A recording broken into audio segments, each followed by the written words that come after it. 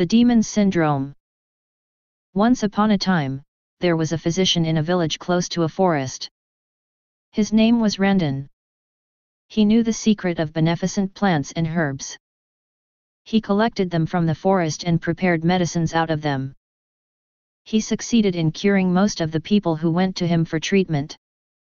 But he never demanded any fee from his patients. His wife, Kelly, did not approve of this. She always murmured about his generosity. "Even if I don't charge any fee, my patients give me whatever amount they can, don't they? Many of them also bring costly gifts. It's better this way rather than charging a fixed amount as a fee," Randon used to argue. "Besides, I give only medicines. It's God who cures," he would add, modestly. It was midnight, and both Randon and his wife had retired to bed and gone to sleep when someone knocked on the door. "There seems to be no respite from your worthless patients even at this hour of the night," grumbled Kelly. Randon quietly opened the door but had the shock of his life at the sight of his visitor. It was a demon. "Don't be afraid. I've come to you as a patient," said the demon. "Welcome," Randon managed to say. "Tell me, what's your ailment? I feel drained of all energy and feel sleepy. But sleep never comes to me. I'm always panting, sweating, and feeling thirsty," complained the demon. "I understand. The disease is called the Demon Syndrome.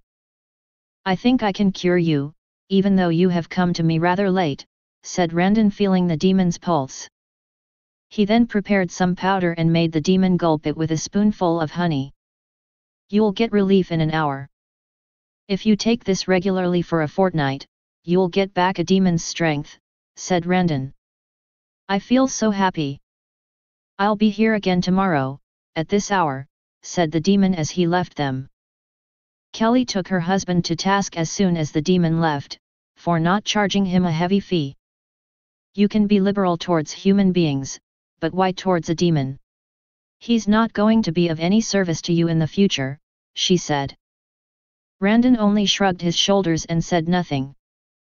The demon showed up every night and looked happier and happier. One night, while Randon was preparing the medicine, Kelly lowered her voice and told the demon, "You know, Uncle Demon, my husband is too shy to tell you about this, but he spends a lot of money on the medicine which he prepares for you. Is that so? Well, how much do you think I should pay him?" asked the demon. Kelly hemmed and hawed and said, "How about 10 gold coins? 10 gold coins, laughed the demon. After the demon had left, Kelly told her husband, "Your midnight patient is a miser." Randon, as usual, only shrugged. The next day Kelly told her husband that she was going to her parents for a day or two. However, after leaving the house, she sat hiding behind a bush.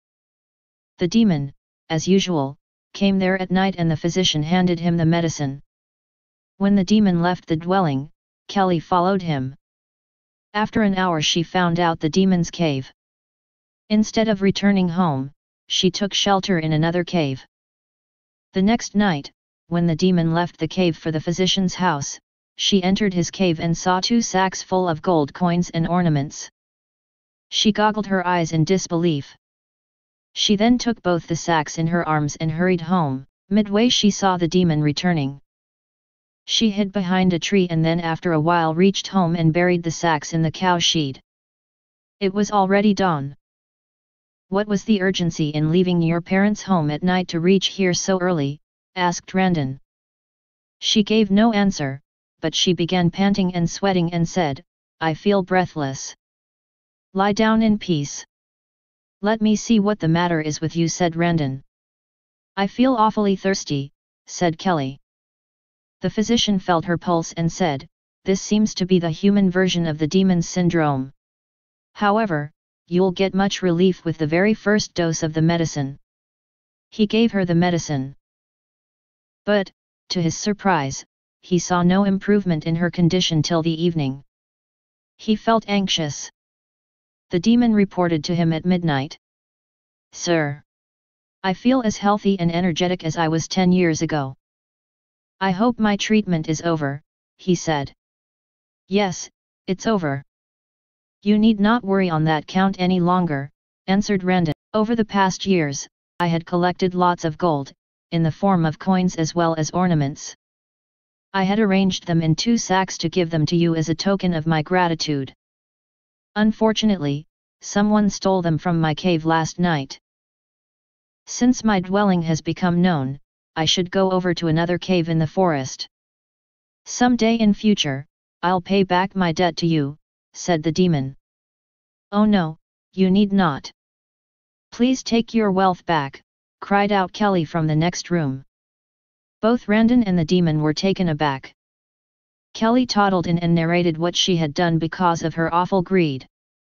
Sobbing, she said, the gold you had collected through force brought me your disease along with it. Please take it back and save my life. I know, no medicine will work unless I'm relieved of my guilt. The demon nodded and said, let's forget whatever has happened. Spend the wealth for some good cause. That'll bring happiness to you as well as to me.